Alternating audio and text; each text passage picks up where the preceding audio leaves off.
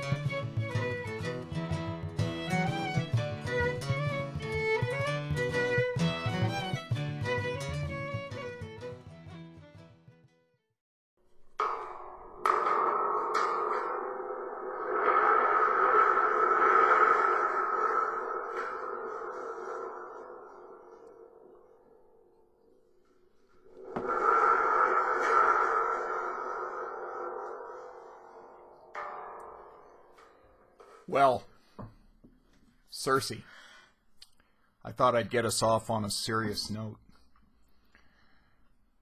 Circe is far and away the longest chapter in the book. In my opinion, it's the toughest. Now, you made it through Oxen, and you're still going strong. So now we're going to make it through Circe, and then it's smooth sailing. We're going to have some resolution after this one. Now, this chapter is so intense, I decided to break it into at least 2 parts, maybe 3. Let's see how it goes. I don't want these videos to be too long because Circe is intense enough. So let's just get to it and see how we do. Now, this video is going to give you the background that comes from the Odyssey, as we always do. And I want to take us up to the point that Bloom enters the brothel of Bellicoen. So that's this video, and then in the subsequent video we'll deal with what happens from that point forward, and if I have to break that into 2, we'll make that decision later. But for right now, this video gets us into Bellicoen's brothel. Alright, so let's start, like my witch hat, by the way. Let's start with a little background on the episode. Now, it's written in the style of a play, so there's stage direction. You know, this guy walks over here, stands at this place, speaks these lines. That's what I mean by in the structure of a play. So this this episode is written as though it were a play. Now, who are the players? We have Bloom and Stephen are our central characters, to be sure. But then we have everybody else in the book. Just about everybody that's made any kind of appearance in this book is going to make an appearance in this chapter. They come and go. 99% of the stuff that happens in this chapter don't really happen. All right, so most of it is hallucination as a result of the green fairy, Absinthe. Okay, so Absinthe, as we recall from the previous episode, the guys are drinking that at the end of the episode, and that causes hallucinations. Remember, this alcohol was so freaky potent and caused such weird effects that it was banned in the U.S. Up until fairly recently. So it's strong stuff. This entire episode, which Joyce has set us up for in the previous by getting them to drink absinthe, is really about hallucination. So this is a dark, weird, scary, creepy hallucination chapter.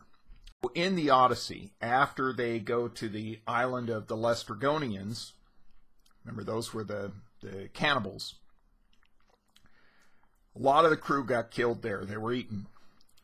They venture to the island of Circe. Now, they don't know what's ahead here. Like always, the scouting party goes out to see what's going on, and they report back to Odysseus, and he's to tell him right? So this band of his men go off, and they find the palace of Circe. They all go in but one. Okay, one of them stays outside to sort of keep an eye out for what's going on. The men go in. Circe is a witch, turns them into pigs. All right, so the men are turned into pigs, and they're herded into Circe's pig pen, where she can be entertained by these pigs that still have their human brains, but they are men turned to pigs. There's some interesting thoughts around this, that we have men and their sexuality becoming pigs. They're drunk, they become pigs. Their slovenliness, all the ickiness of mankind makes them piggish. There's a lot you can derive just from that I think even Homer was trying to tell us, but Joyce plays on this even more thoroughly. So the men are turned into pigs. They're herded into Circe's pig pen. The guy that didn't go in runs back to the ship, and he tells Odysseus that, what happened. The guys got turned into pigs, and Odysseus, as usual, grabs his sword, and I will go save them. Now, he heads off to the palace of Circe, and on his way, he's met by Hermes. Hermes comes down, and he gives him this magic root. It's called a moly. He gives him this black root that has magic powers over Circe. Now, in the presence of this magic root, she can't have any power over Odysseus. So he's got his black root, and he goes to the palace of Circe. He gets inside the palace. Circe sees him. She wants to turn him into a pig, but of course she's helpless because he's carrying the root. He pulls the sword. He threatens to kill her. And she thinks, I like this guy. I like this guy. He seems like my kind of guy. Now, the other guys, they're just pretty much pigs. But this guy's different. I like this guy. So Odysseus decides not to kill her. They start chatting a little bit. He tells her to turn the guys back from pigs into men. She does so. They go off to feast, and Odysseus goes off to make whoopee with Circe. And that is such an enjoyable experience. They end up staying a year. Okay, so Odysseus is not the perfect guy. We've had this bit where he's just trying to get home to dear old Penelope, but he's been at it for 10 years, and he had some voluntary stayovers on the way. All right, so here's another one. He decides to stay with Circe. He spends a year with her, and that's basically what happens in the Odyssey. Eventually, they leave. Circe packs him up with some supplies and says, "Go on your way," and they leave from there. As I said at the very beginning when we started our own Odyssey, Joyce does not follow the Odyssey. He's not meant to make a remake. This is shadowing it. So even the chapters are not necessarily in order. So when we have the Circe chapter, it's not necessarily nearing the end. Okay, so the chapters sort of occur in, Joyce's order. Joyce gives us Bloom running down the street. He gets a stitch in his side. He's lost his breath. He's trying to catch up with Stephen and Lynch as they head into Nighttown, and he's lost them. He can't find them. It's a dark, dank, creepy, confusing place, and Bloom has lost track of them.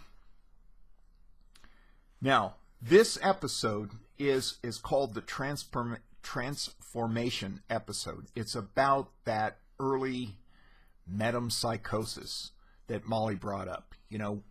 Rocks. What is this word? Tell us what he is when he's at home. And Bloom explains that metempsychosis is the transmigration of the souls, sort of a reincarnation, if you will. This entire episode is about that transformation, about the change. As with the Odyssey, men turn to pigs. Joyce gives us something a little more complex here, that we're not only turning to pigs, but we're going to find mankind and, hopefully evolve back. We'll see what happens. Before we get to the brothel of Bella Cohen, which is our destination in this episode, we've got some things to do. All right, now Bloom is on the street, and we get this really amazing description. I hope you, I say this every video, go back and read it slow. Man, Stephen King has got nothing on Joyce. This place is the creepiest place I think I've ever encountered in literature, movies, anywhere. It starts with that description of the tram tracks, which during the day it's a busy thing, it's noisy, it's where the trams go, right? And they hop over tram tracks, and we see the cattle going off on the crossing the tram tracks and having to stop things, and the tram is there throughout the episode as a means of transportation. In this place, the tracks turn into a skeleton, which is, to me, it's a great beginning of a description. We get that darkness, the eeriness, just right off the bat, and then we get the red eyes of the sand scattering machine, and this big thing is coming. Now they scatter sand to like catch waste. Imagine there's horses and all this dung and all this stuff in the street. It's garbagey, so they scatter sand so that the trams can get traction, from the horse droppings and stuff that's in the street, probably garbage, and it's easier to pick up. The sand absorbs all the spillage and stuff, and then they can clean it up. So this big like street sweeper machine is coming with the glowing red eyes, and it nearly runs over Bloom, and then the bike riders come by and they almost hit him, and it's just a scary, creepy, dark, ugly scene. Okay, so what else do we get? Nighttown is this dark, creepy, ugly place. All right, from the skeletons of the tracks, the red eyes of the sand spreader, we get these misformed characters. First we get a description of children as these dwarfs that are munching these ice cream things, and because the light is bad in the gaslight, it doesn't look like joyful children eating ice cream. They're eating the dark coral colored stuff, in the weird gaslight. And then we get the crone, which is an old woman. We get the old woman is bagging up the bottles, and she finds a bottle and she sticks it in the maw of the sack, and then her kid, which is kind of creepy description, comes and crawls up her leg and grabs onto her dress, and she goes off into the dark with that sack of broken glass. We have the navvy. Now, a navvy is a manual laborer, typically a digger. That term came from the guys who worked on digging the canals. So it's just a manual labor. Later in culture, as machinery was developed, they began calling earth-moving machines navvies. Bring the navvy to dig the trench to lay the pipe and stuff. So a navvy is not some old guy that was in the Navy, as I originally thought years ago when I first read this. But a navvy is a manual laborer, a digger. So we have an allusion to maybe the grave digging theme that we had back in Hades. And the navvy goes to the light posts and blows out this thing of snot, and the kids are running around the light posts, and they crash into Bloom, and we have the bandy-legged child, which is bow-legged, and that kid's going, and then we have the St. Vitus dance, which is it's a condition of being spastic. It's a nerve disorder, and we have that person going, and they can't speak, and the kids stop them and make them salute, and he can't speak, and he's jerking down the road. We have all this dark, creepy, ugly stuff, and then we get the from the manhole covers and every opening in the ground, we get the snakes of fog are coming up, and it's stench. We get the smell and the fog, and you can just picture this fog coming up like from a manhole cover and snaking along the ground, and the stink and just the ick of it. Joyce does this amazing job of just giving us icky after icky to describe this place as, you know, we're really going into an ugly, ugly place, and we hear dishes breaking and screams and people arguing, and then we have the one creepy person come out and start trying to sell him a maidenhead inside, you know, which is a virgin. And it's just couldn't be uglier. And we have the dogs running around, all this stuff. It's a nasty, nasty, nasty place.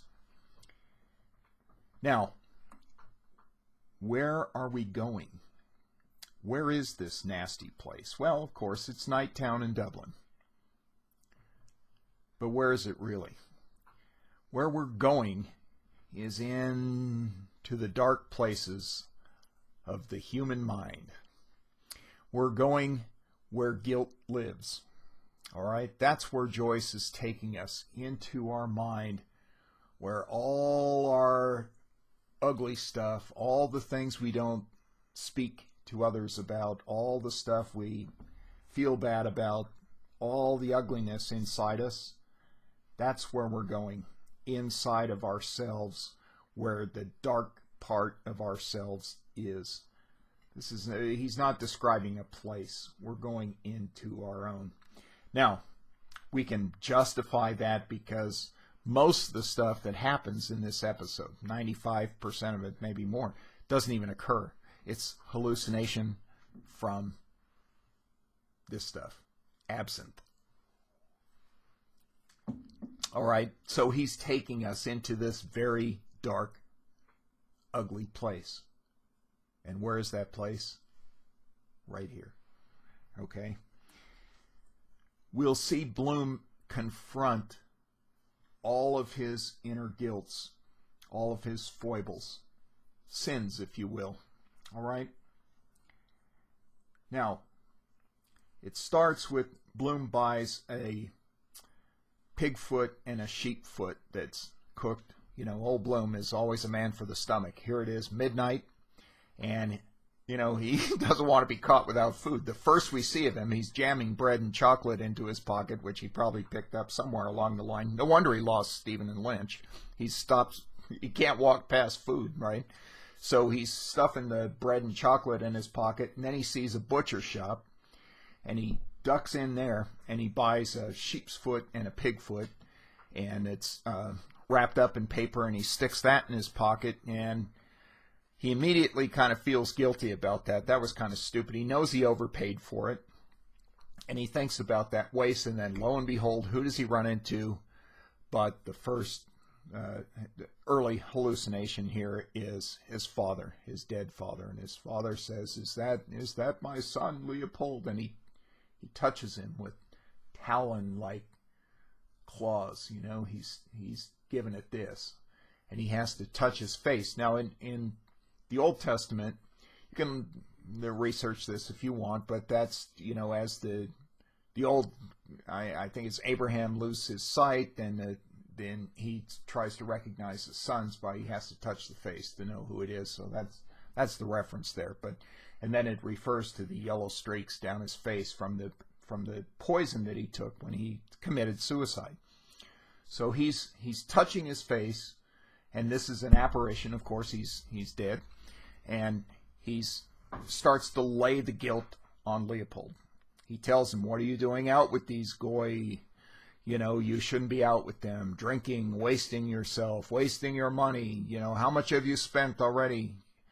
You know, and he gives him a lecture about that and being out, and then, oh no, Papa, you know, I'm not drinking with them. It's okay. And then his father reminds him of the time when remember when you came in late with all your good clothes with mud all over you. You know, you were all messed up. And he says, "Oh, but the guys, they challenged me to a race, and I fell in the mud, Papa." And it's, you know, and it's all to break your mother's heart to come home late, drunk, muddy. And, you know, his father heaps on the guilt. Then his mother shows up. And his mother, oh, Virgin Mary or whatever she says, she lays on some more guilt. So this is where it starts to heap on, right? Now, Bloom, he gets through that episode, and he decides he doesn't need the crubine. He's going to get rid of these animal parts that he bought, and he sees the dog, and he's going to give him one, and he says, oh, might as well give him both. He's not going to eat it anyway, and he feels guilty. He's kind of grossed out by this whole scene. He feels like he overspent, so he gives them both to the dog.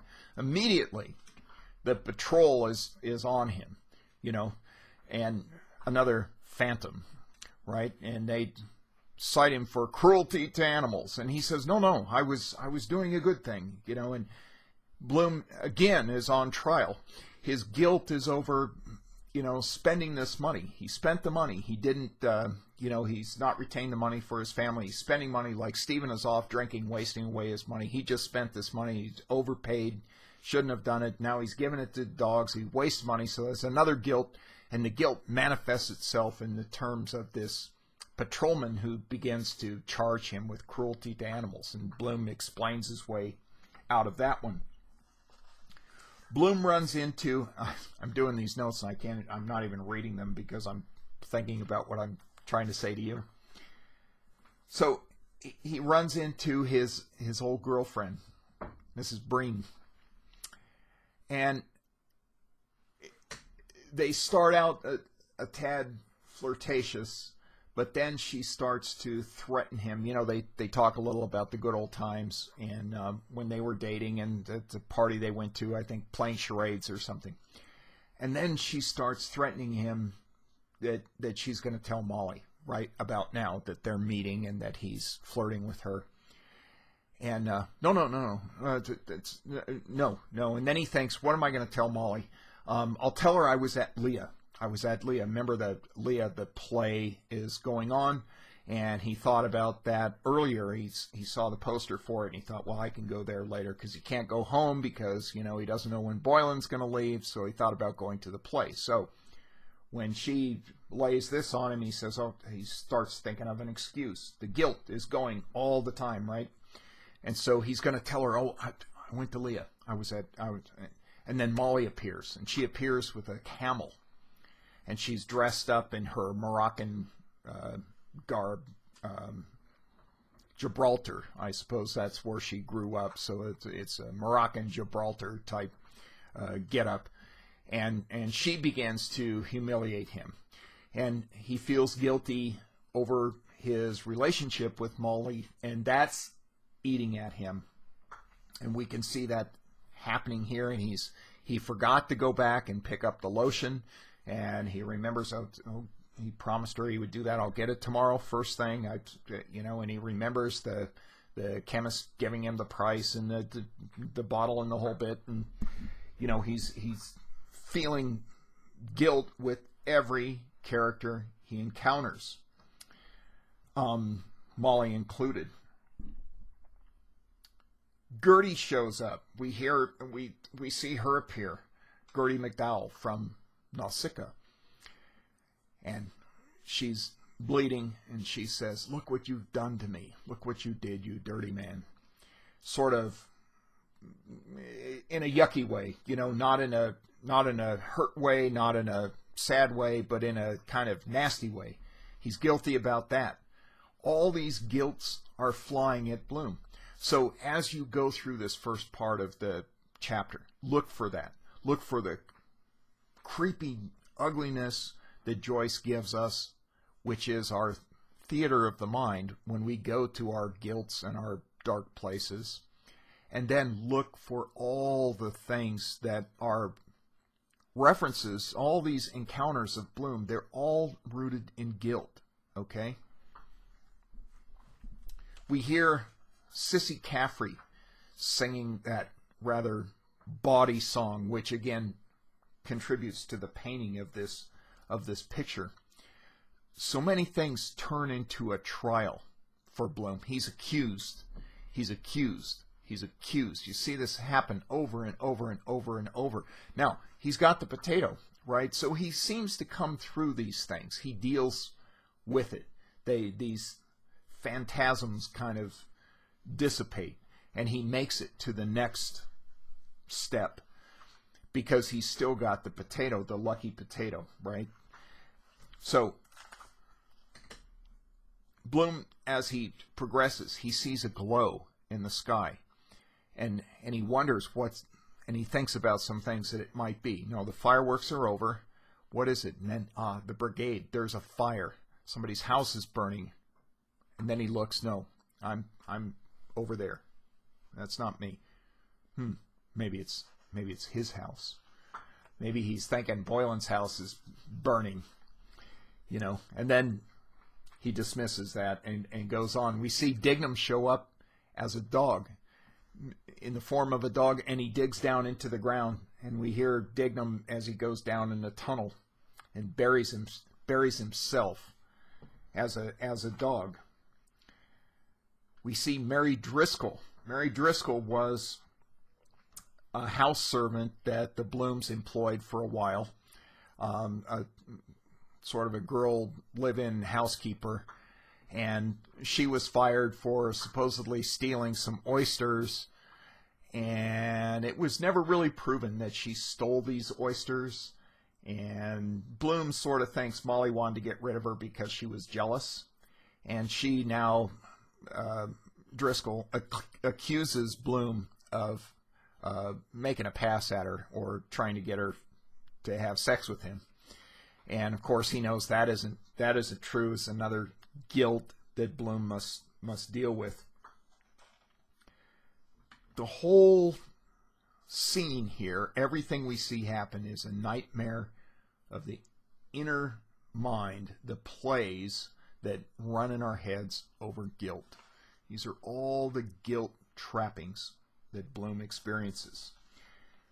We see Stephen walking down the street. He does his little black mass. He does the introit to the service, right?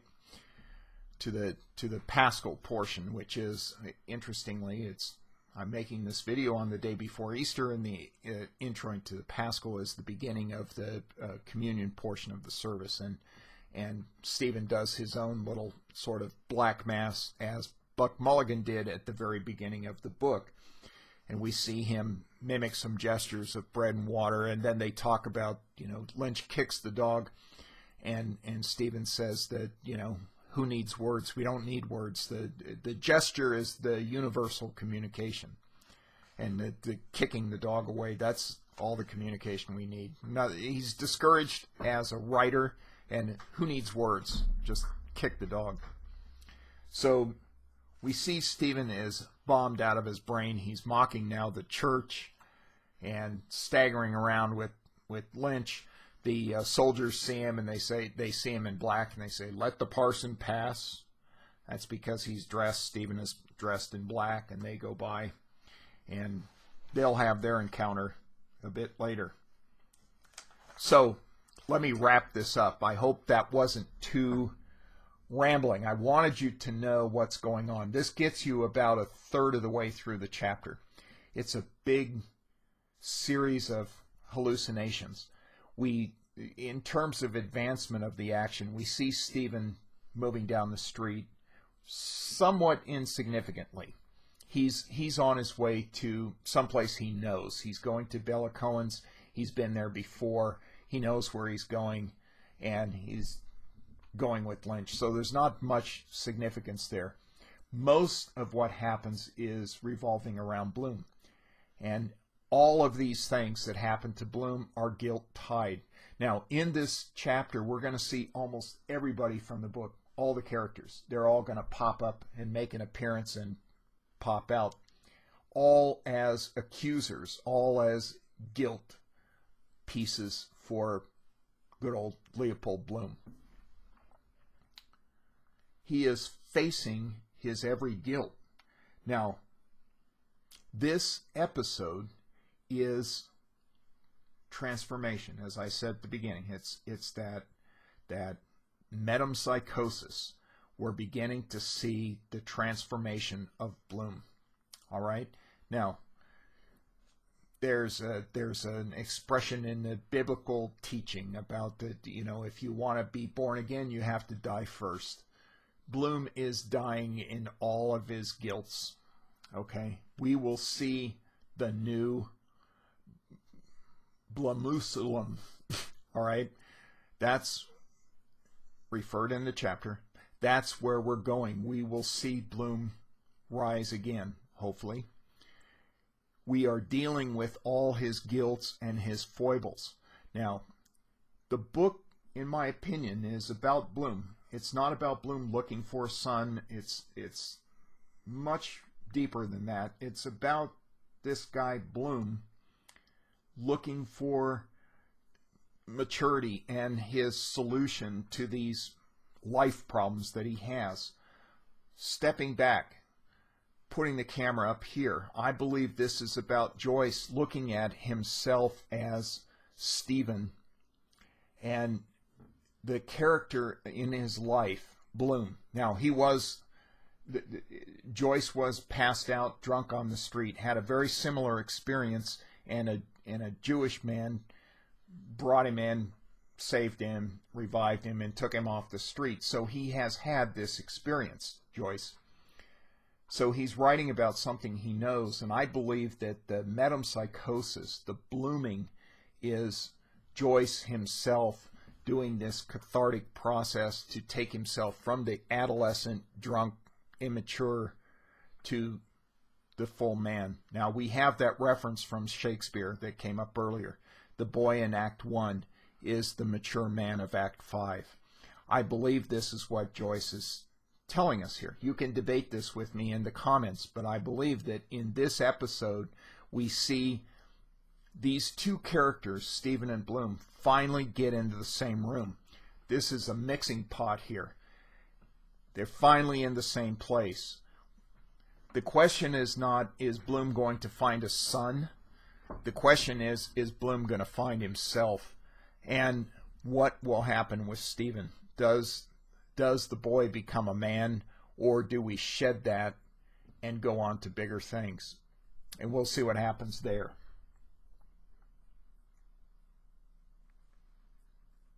This chapter, while the toughest, is certainly probably the most important in terms of bringing us to the climax of everything that's happening. Everything that this book is about is focused and magnified in this chapter. So you've got to take this one really easy. This is by far the hardest.